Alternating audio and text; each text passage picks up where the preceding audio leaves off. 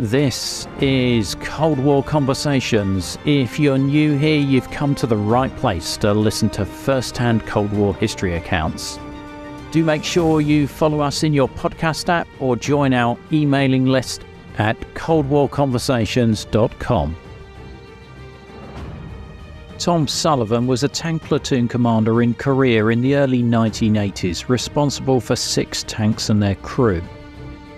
We hear why he joined the US Army, his training and his first impressions of Korea in the winter of 1982. He's assigned to Second Platoon C Company 172 Armour under the toughest company commander in the brigade, who had very high standards, no humour, and was a rigid disciplinarian with an uncompromising approach. Tom shares details of his fellow soldiers, including Vietnam veterans, as well as the living conditions. He explains the challenges of operating armour where the winter weather is brutal and the majority of the terrain is hills, mountains, rice paddies and dirt roads. We discuss the threat the North Koreans posed and the scarce hope that reinforcements would arrive in sufficient time should the North Koreans decide to attack. I'm delighted to welcome Tom Sullivan to our Cold War conversation. You know, it kind of goes back to my childhood, the discovery in an old cigar box of my grandfather's things. And he had served, interestingly, in 2nd Infantry Division in the First World War. And he was a Marine and fought at Belleau Wood and Soissons and Blanquemont.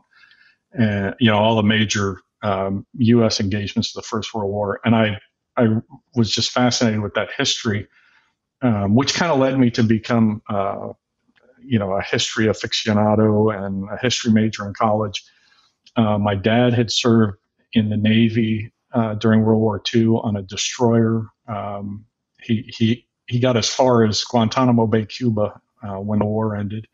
But he had that service, and all my uncles had served in the Second World War, and a cousin of my mother's had served in the 101st Airborne in World War II, and regaled me with hours and hours and hours of stories. And so I just became interested in the military in general, and ended up going to military school before I was commissioned into the Army. But it was something that I had pursued since I was a young kid.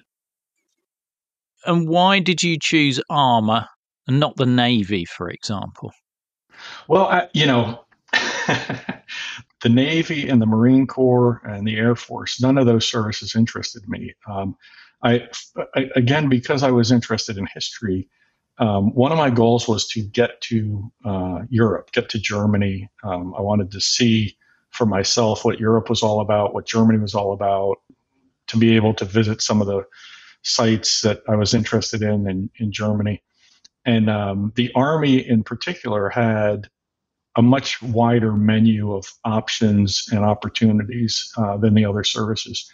I had considered the Marine Corps because of my grandfather, but again, they were essentially on the East Coast, the West Coast of the United States, and Okinawa, Japan. And so it wasn't going to get me to where I wanted to go. And they also didn't have the menu of options available. And ironically, I got assigned to military intelligence as my branch. And the commandant of cadets ran into me shortly after I had been assigned to military intelligence. And he told me he was disappointed in me. Because he thought I was going to go into the combat arms, and my response to him was, "Well, I'm disappointed as well. I really wanted to be an armor officer." And within 30 minutes, he had me back in his office and told me that I had been reassigned to the armor branch. He had made a phone call to a friend of his, Colonel Fred Franks, who was on his way to command the 11th Armored Cavalry Regiment in Germany. And Colonel Franks, later General Franks, apparently made a phone call to somebody and got me changed. And so that's how I ended up becoming an armor officer when I graduated. Can you tell me about the training to become an armoured officer in that period? So this is early 80s we're talking now. This is 1982. So I graduated in May, and I reported to active duty the day after graduation because I had a regular Army commission. And so got in my car the day after graduation and drove to Fort Knox, Kentucky to attend the Armor Officer Basic Course.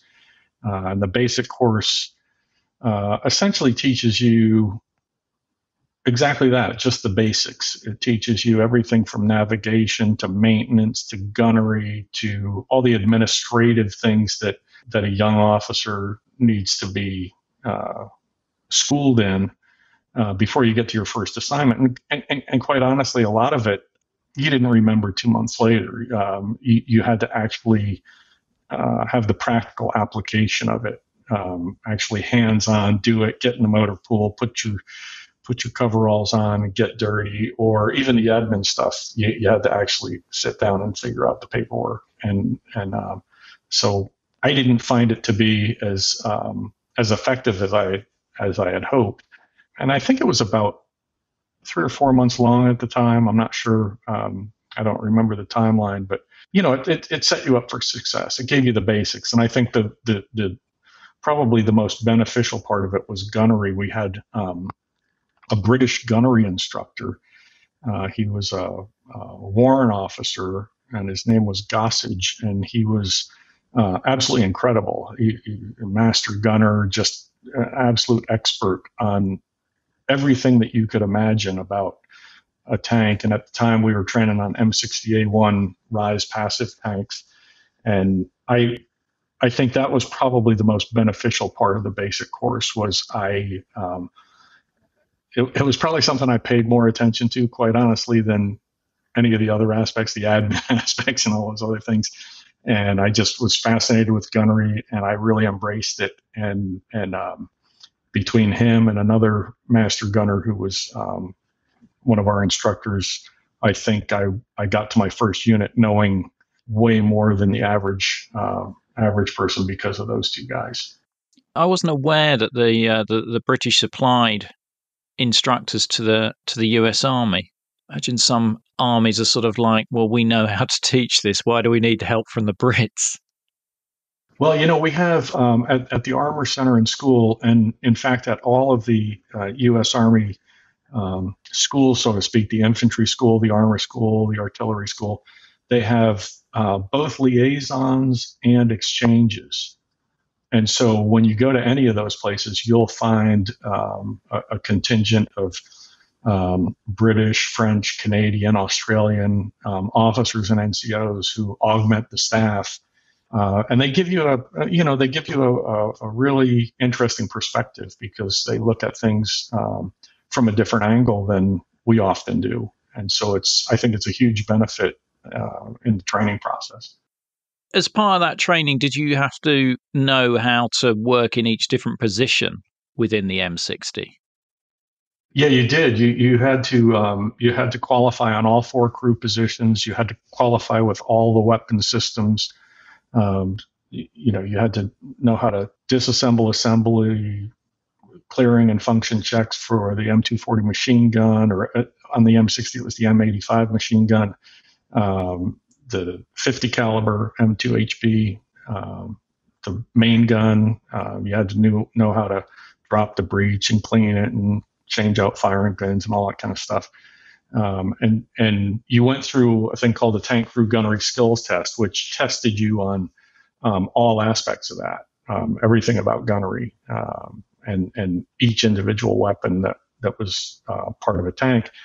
And you had to qualify in the driver's position, the loader's position, the gunner's position, and the tank commander's position. And I remember being on a live fire range, and I was actually the driver, and I was in a buttoned up M60, and one of the crew members had, these stupid lieutenants, one of them had laid the coax machine gun against the turret wall before it was being installed. And when the tank commander traversed the turret, the M240 fell down against the hull of the tank and got crushed against the wiring harness and set the tank on fire.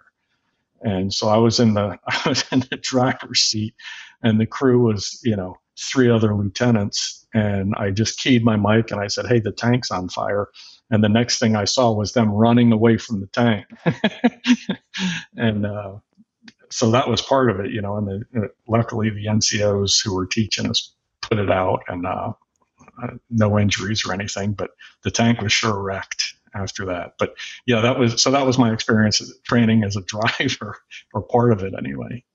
Because I guess part of the training is how to bail out of a tank if you get hit. Yeah, absolutely. Bailout drills and crew drills were a key aspect of that. The fire command process, and then each individual member of the crew's responsibilities related to the fire command. And then, just on regular operations. And part of the training was a 10-day field exercise where you went out and lived on the tanks, maneuvered the tanks, and you essentially learned how to be an active member of a crew in a field environment. And I got to tell you, that was good training because, if you're new to the Army, learning how to live outdoors and learning how to live on a tank is a sort of a difficult process. It's a very steep learning curve because you're not used to it, and how to cope with living in the pouring rain, wind, freezing cold. The living conditions are just something that you really have to get experience that before you become comfortable in that environment. Yeah, and I guess those skills came in particularly useful in Korea, as I hear the climate there is somewhat extreme. Yeah, absolutely. I grew up in upstate New York, and so I was very used to very cold conditions, very deep snow. The winds off the snow and that kind of thing. And I've never been as cold in my life as I was in Korea. It was painfully cold, and the wind coming out of the Chorwan Valley would just cut your heart out. And to try and live in that was one of the biggest challenges, I think. It was the first winter. I spent 2 winters there, really. And the first winter was just absolutely excruciating. That is a consistent theme I hear from veterans who've served in Korea. There was definitely warmer postings than Korea. Were you trained at all in escape and evasion? No, there was nothing like escape and evasion. And when you look at the environment in Korea in particular, we didn't expect to last very long. We were kind of like out on our own there, and it would have taken weeks and weeks and weeks probably to get any reinforcements in, much like during the Korean War at the beginning. And escape and evasion probably would have been something we would be concerned about, I would imagine. But no, there was no formal training in that at all. So did you have a choice of places where you could serve, or were you just told you're on your way to Korea? No, we did have a choice. Generally, the way the Army works is, you're given a sheet that says, what are your top choices? Let's say 1 to 5 or whatever it was. And my top choice was Korea, and I got it. And my second choice was West Germany, and I don't remember the mechanics of it, but I did go to Korea for a year, and then when that tour was over, I went from Korea straight to Germany. So from the 2nd Infantry Division in Korea to the 1st Infantry Division in Germany. When you arrive in Korea, what's your first impressions? I mean, how do you get to Korea? Is it flight, I'm presuming, but what are your first impressions as well? Yeah, the long trek to Korea, and you had to fly at the time. You had to fly in your Class A uniform, and so you're in this Class A uniform, and you got a couple of duffel bags full of gear. And the flight went from Louisville, Kentucky, which is near Fort Knox, where the Armor Officer Basic Course was, to San Francisco. I think we went to Anchorage from there, and then to Tokyo, and then Tokyo to Yongsan Air Base in just south of Seoul, Korea. And I remember very clearly, we were all mostly new people, young soldiers and young officers going there. And I remember very clearly, if you remember, the Soviets had invaded Afghanistan a few years earlier, and I remember the newsreel footage of quad 50s or anti-aircraft trucks lined up down the runway, and the wind swept snow going across, and it looked pretty miserable. And that's exactly what it looked like when we touched down at Osan Air Base. There were anti-aircraft emplacements all along the runway. The wind was blowing really strong, snow across the runway. And I remember the pilot said it was 9 degrees below zero with a wind chill of 21 below Fahrenheit. So it was miserably cold. And then from there, we were bussed up to Camp Casey, which is where 2nd Infantry Division headquarters was. And there was a subset of the camp that was called the Turtle Farm. And that was where you went, and they would assign you to a unit from there. And so you were there for, let's say, a couple of days, and then somebody from the unit you were assigned to would come and get you. And it was an administrative camp. And so I got to the Turtle Farm, and I immediately called a good friend of mine, Lieutenant George Seifert, who was a platoon leader in 1st of the 72nd Armour at Camp Casey. And I called him. I said, George, I'm here in Korea. George and I had gone to school together. And George said, well, I'll be right down. And he took the duty jeep from the duty officer, and he drove down to the Turtle Farm, put me in the Jeep, threw my duffel bags in the back, and drove to the Tank Battalion headquarters. And of course, this was not authorized. I hadn't been processed or anything. And the next day, the battalion commander called the head of the AG detachment there, and he said, okay, this guy is now in my unit. I own him. And that's how I ended up in the unit.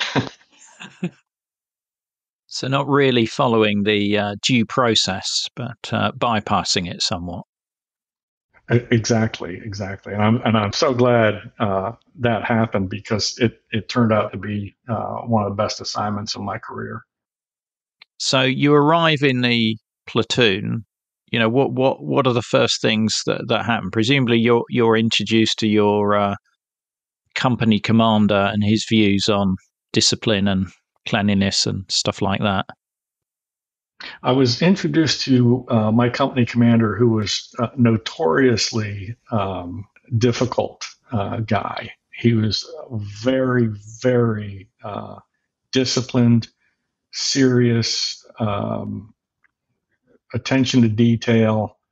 He had a reputation in the whole battalion, if not in the brigade, of being probably the toughest commander to work for of anybody. And I don't remember my exact introduction to him, but let's just say that he was the absolute perfect first boss to ever work for, because he set standards really high, and he didn't put up with any nonsense. And so my particular case was that he had 3 platoon leaders and an executive officer. The platoon that I was going to take over, 2nd Platoon, Charlie Company, 1st of the 72nd Armour, had a platoon leader in place. And that platoon leader was shortly going to leave Korea. His tour of duty had ended, but they wanted him to take the platoon through what was called the Army Training and Evaluation Program, the RTEPs, which was a big field exercise where every platoon leader and platoon was evaluated by officers from the battalion and brigade. Were they able to do all the things that were mission essential for a platoon to do at the individual and collective level? And so they wanted him to stay in charge of the platoon. And my role in this, because we were overlapping, would be to just be one of his tank commanders.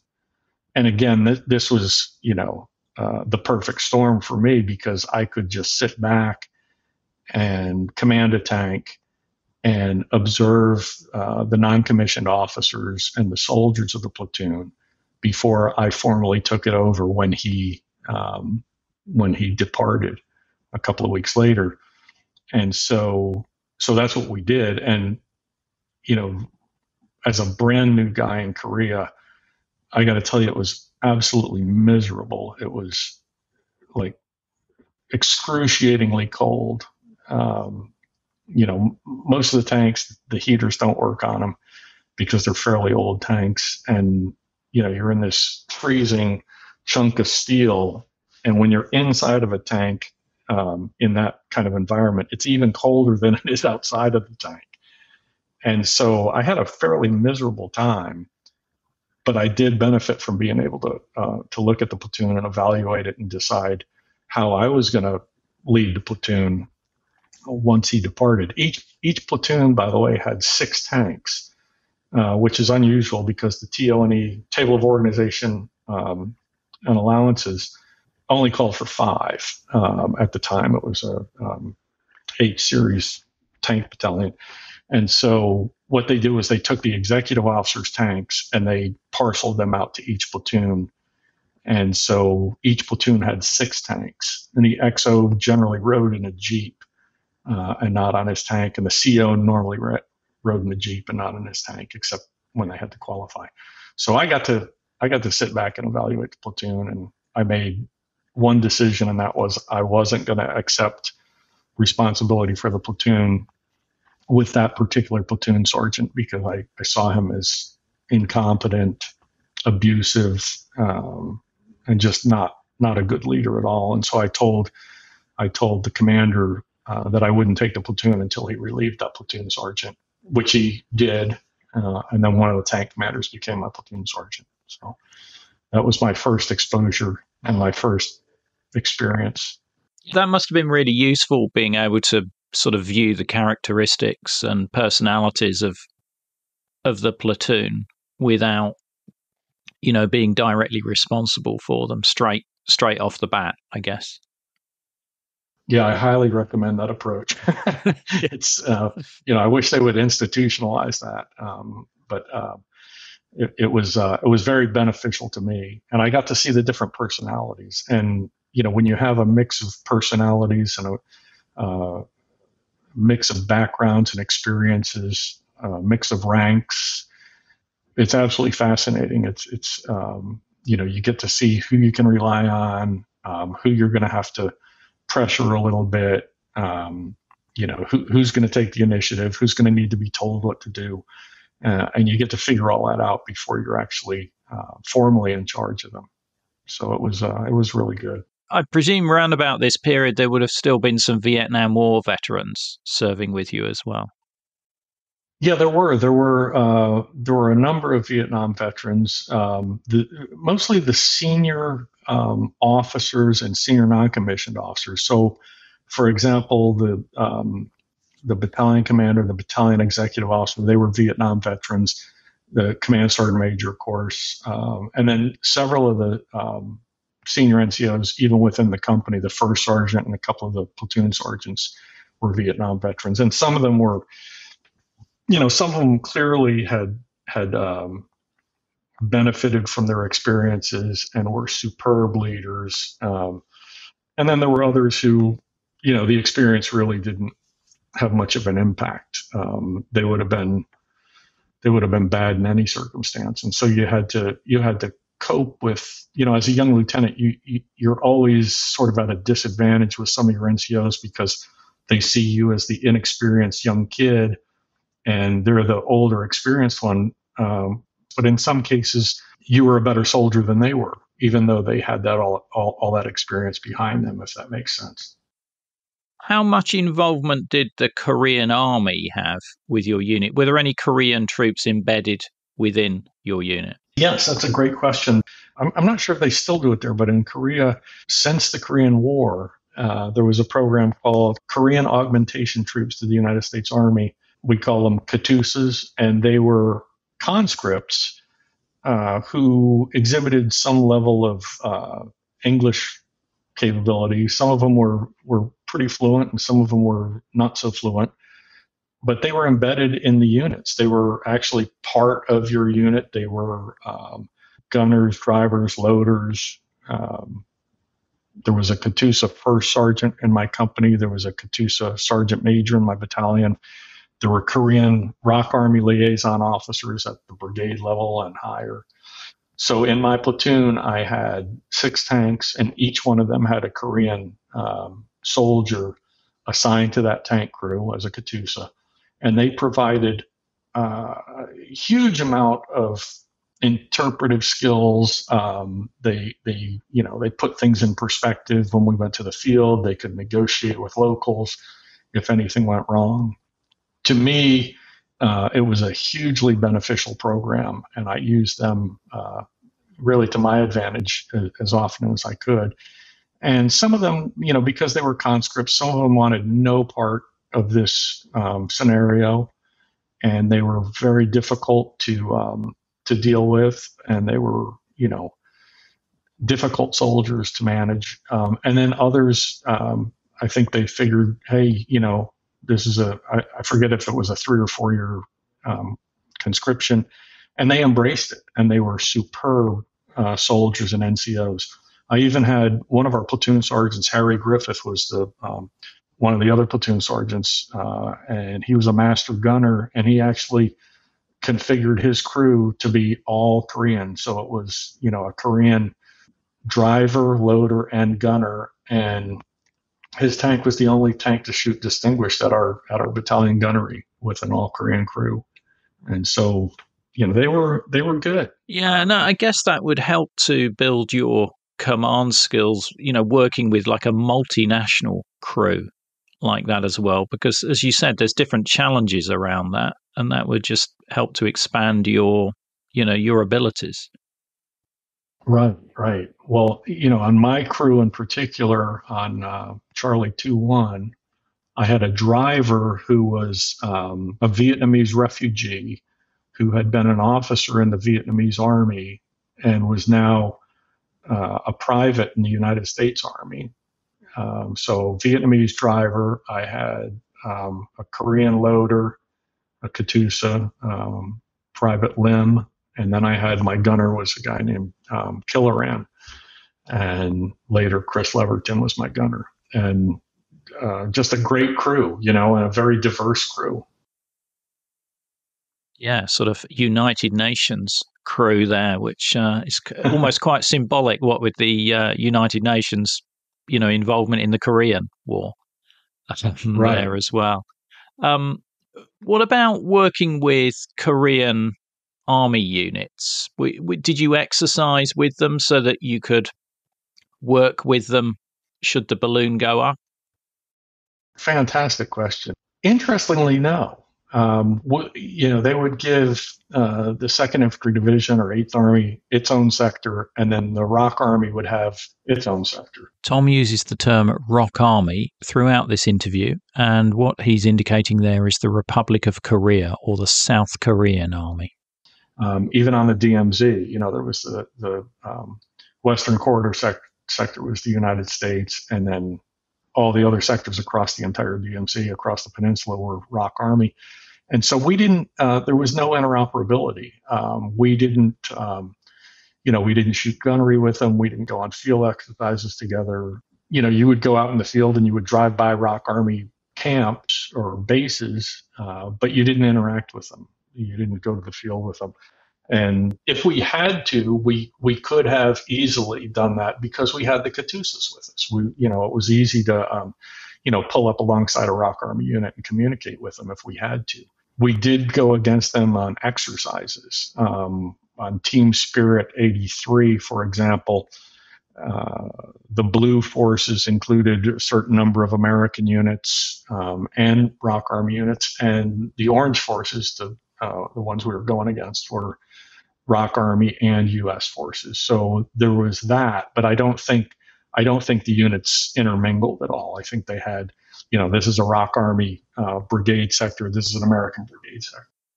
And Team Spirit was sort of like the Korean equivalent of Reforger, was it? That's exactly right. Exactly right. They would ship in units from the States, generally from Hawaii, 25th Infantry Division in Hawaii, and other units, and then we would go to the field for 3 or 4 weeks at a time and maneuver horse on horse, and it would give them the perspective of how do you deploy all your soldiers and your equipment to the Korean Peninsula, hopefully in an expedited manner. And then we spent the time driving around the countryside, doing war games, very very much like Reforger, and it gave those stateside units that Korean flavor as well. What does the terrain look like? How do you maneuver? How do you cope with the environment, and that sort of thing. What was the length of service that a US serviceman would have in Korea normally? Was it about a year that they would be there? It was a 1 year unaccompanied tour. It was very much encouraged that people extend, and so quite often soldiers would extend for a second year, soldiers and officers.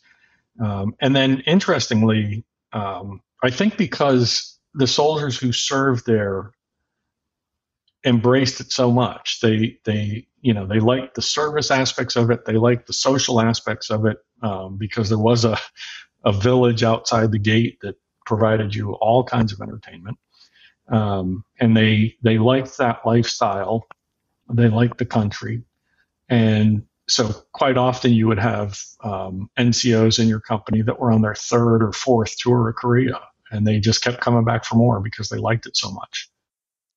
Wow, even with the weather.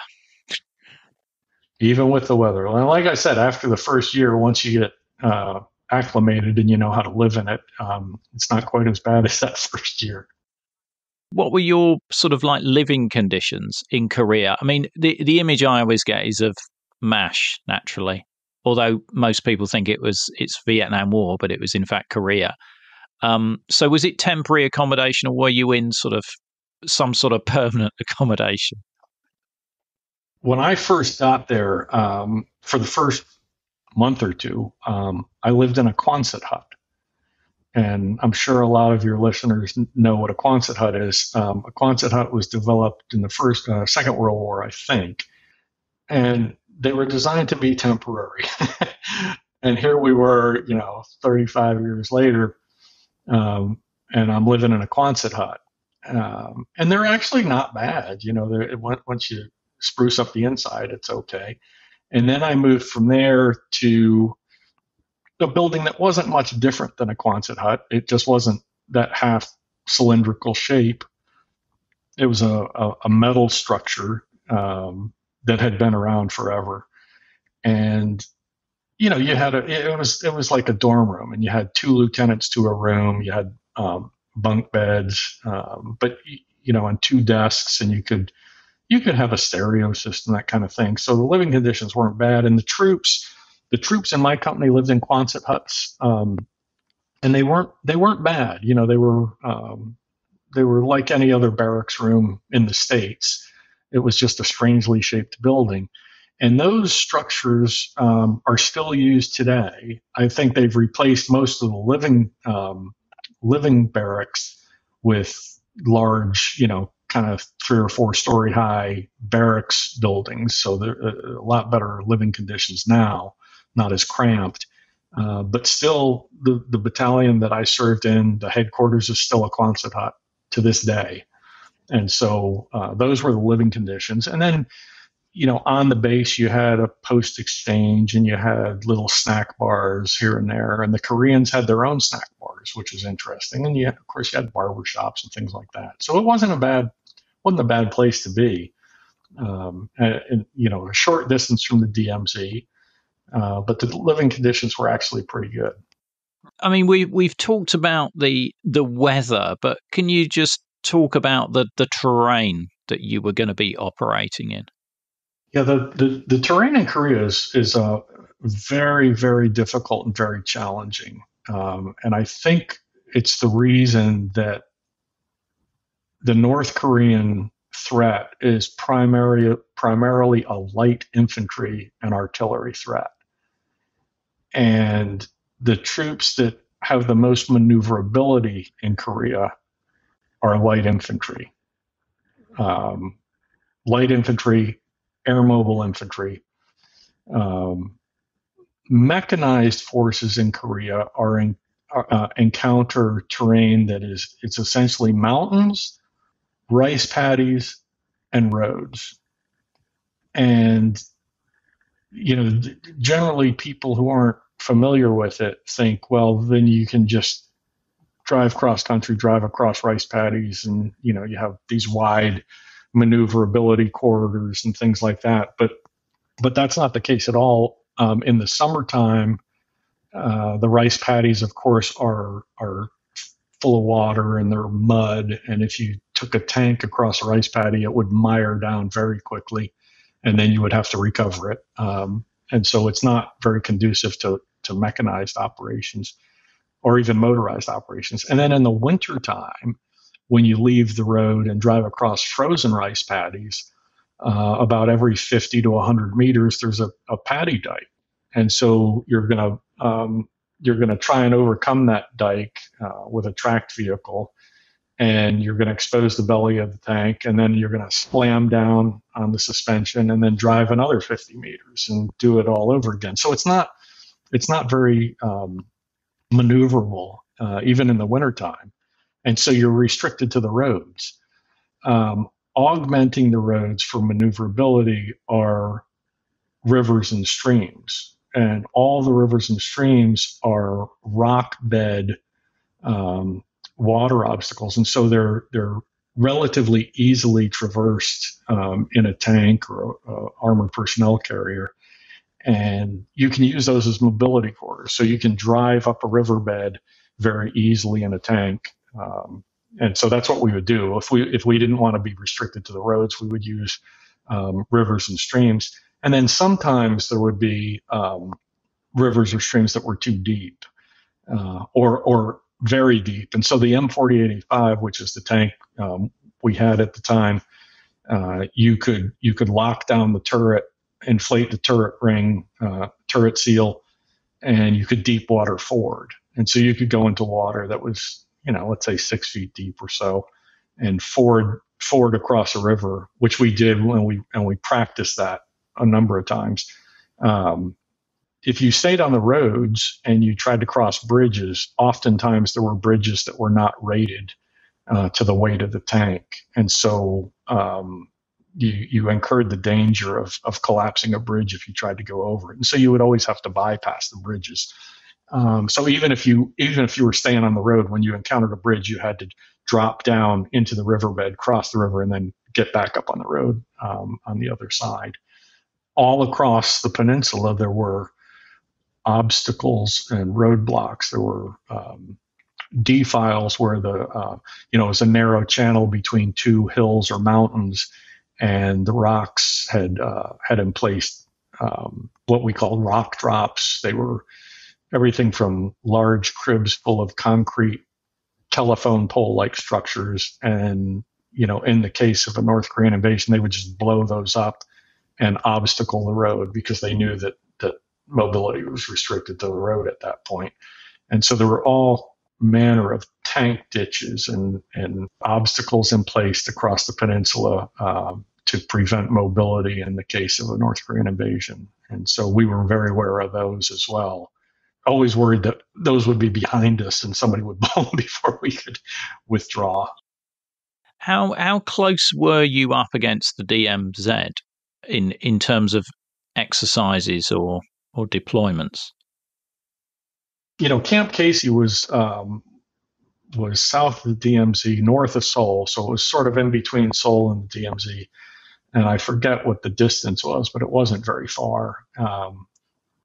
We had a general defense perimeter position that was west of us in the Western Corridor, and that's where we would go prior to deploying north if we had to go up and defend at the DMZ.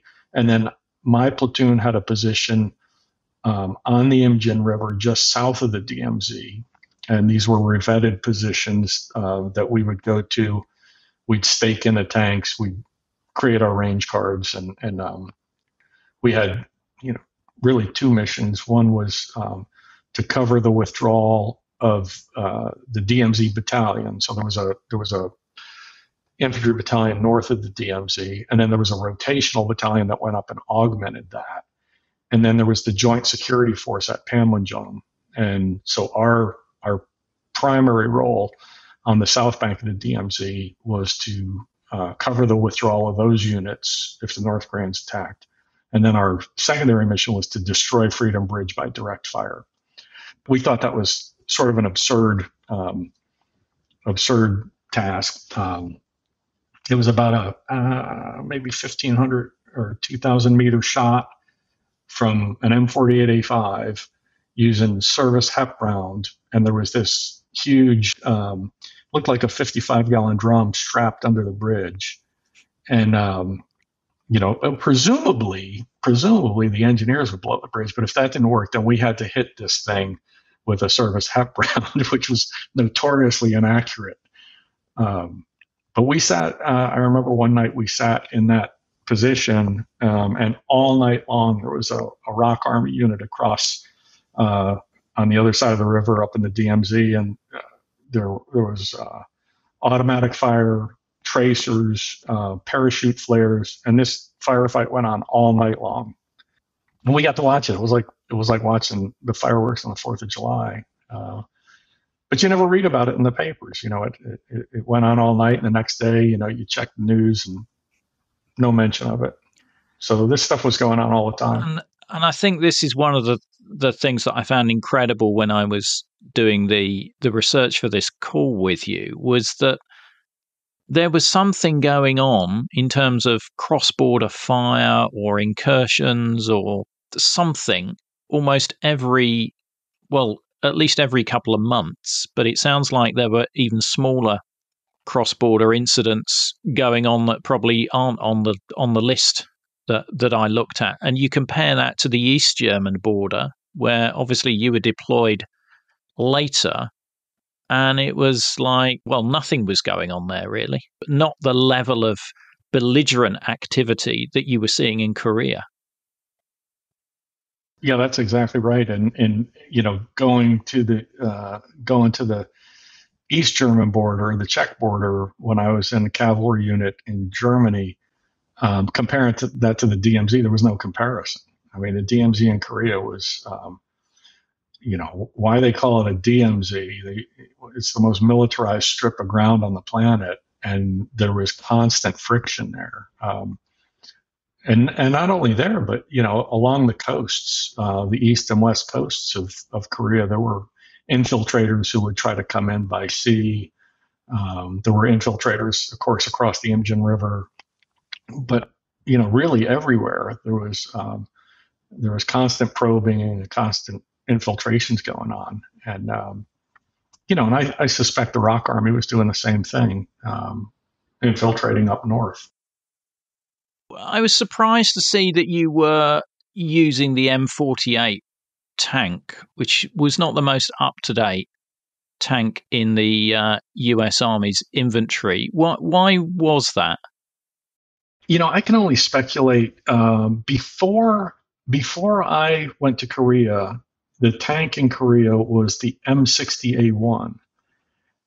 And what the Army did was, at a certain point prior to 1983, they essentially renovated a bunch of M48s, and they upgraded them to M48A5. And one of the reasons we were told was the suspension was better on the 48A5 for that type of terrain. I don't know if that's true. As far as I could tell, the only difference was 5 support rollers versus 3. Same suspension other than that, as far as I could tell. It did have a loader's machine gun. So it had an M60 Delta as the loader's machine gun. And of course, when the threat is heavily light infantry, a loader's machine gun is a very valuable thing to have, and so it had an upgraded. It had a the same main gun as an M60. It had the 105 millimeter main gun. It had an M240 7.62 millimeter coax machine gun. It had an M60 Delta 7.62 loader's machine gun, and then the tank commander's position was an Israeli cupola with a M2 HB 50 caliber machine gun for the tank commander position. And so if you were a tank commander, you were firing that exposed. You weren't firing that from inside a cupola. You were firing it, essentially waist up exposed with, the butterfly trigger on the back of the fistical. It was a very capable tank. It had a coincident rangefinder, so very, very mechanical tank. Everything about it was mechanical. It wasn't full of electronics. It wasn't, whiz-bang thermals or anything like that. It was a very functional, very basic mechanical tank that was easily fixed at the crew level. At the crew level, and even at the battalion level, organizational maintenance, it was much easier to fix than some of the newer tanks are. I guess that sort of comes to your earlier remark about, you weren't going to get reinforcements anytime soon. So you need to make do with what you've got and be able to repair and refurb as quickly as you can. Yeah, absolutely. Maintenance done at the lowest level is a force multiplier. You didn't have to wait, a month or two for a repair part to come in, because it was generally, hit it with a ball peen hammer and you can fix it. It's almost like a Sherman or something like that. Exactly. I think it pretty much was. And what were you up against? I mean, we spoke about the enemy, the North Koreans, but what sort of armored threat did the North Koreans have? The North Koreans had pretty rudimentary tanks. We expected that they had T-54 55s. Our basic load, again, was probably configured toward an infantry threat. So we had, our basic load was 20 rounds of Sabo ammunition, armor piercing, anti-tank kind of round.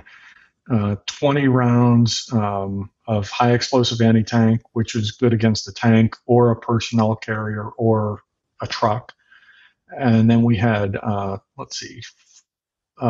9 rounds of beehive ammunition, anti-personnel flechette rounds. And I think that goes to the light infantry threat. You use those, and really the ones that we have are really old. They were brass case beehive rounds, and then we fired those in a gunnery and replaced them with newly produced APRS rounds. And quite frankly, the brass cased ones, the older ones, weren't very reliable. They would blow out at muzzle. You'd set the fuse on them to let's say blow the flechettes at about 800 meters or so, and invariably you're firing a shotgun. They would blow out right at the muzzle. So the fuses weren't very good. And then we had 5 rounds of white phosphorus. And that, again, when you think about the North Korean threat, you use those as marking rounds for artillery fire forward observers. Generally, that's what you would use those for. So 20, 25, and 9 was the basic load for the main gun. And the flechette, is that like a shrapnel round that you're firing? No, it's a little dart. It's picture about half of your pinky finger. It's a metal dart with fins on it, and so the flechettes would go out and take out any light infantry threat that was there. Right, and how many flechettes would be in a round? Oh, I have no idea. Hundreds, tens?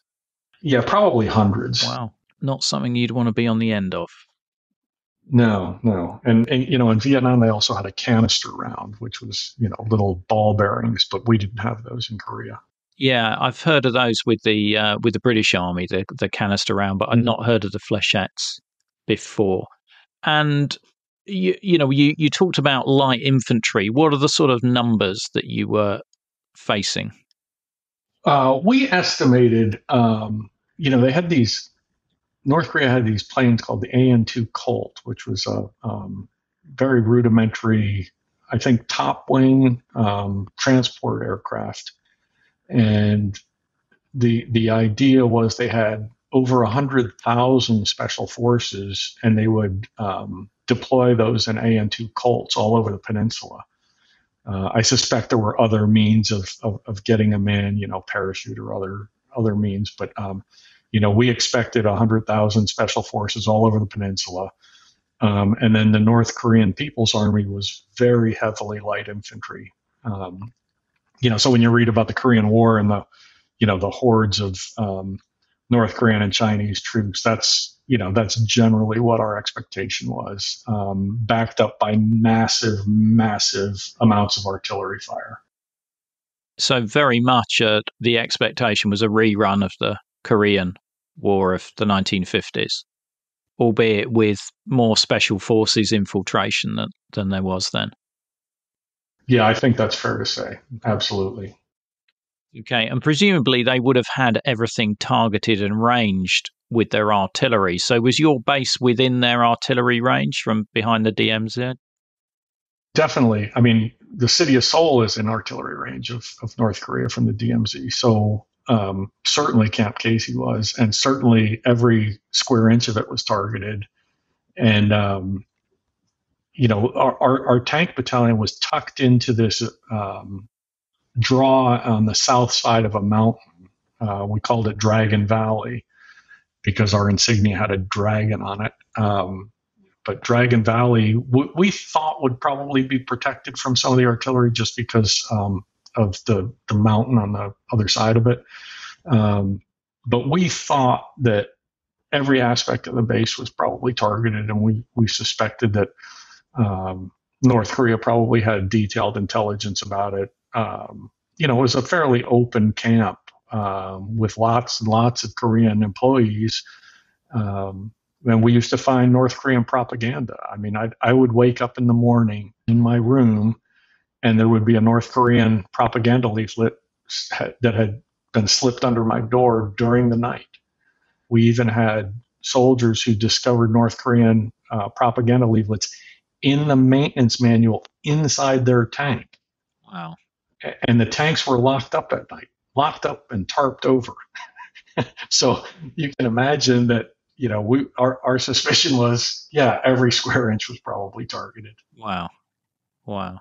What's becoming apparent the more I talk to you is that the threat was much more within where you were, more so than there would have been in West Germany. Okay, West Germany, you would have had, perhaps Stasi agents and stuff like that around. But, I've never heard of somebody in West Germany waking up with a leaflet in their tank or something like that being thrust under their door. Maybe I've not been asking the right people. That's always the possibility.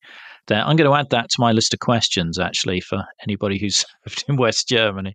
Yeah, my experience in Germany was just, you had the Soviet military liaison mission and those kind of things, and so you knew they were there and they were watching you, but you didn't expect that that people on your base were, subversive in any way. And maybe they were. I mean, Who knows? But I never saw any evidence of it. I suspect there were. I suspect there were maybe some employees who worked somewhere, on an American concern in Germany who were, pacing off the motor pool or whatever they do, and providing that intel to East Germans or the Russians. But in Korea, we didn't even question it. We knew it was happening.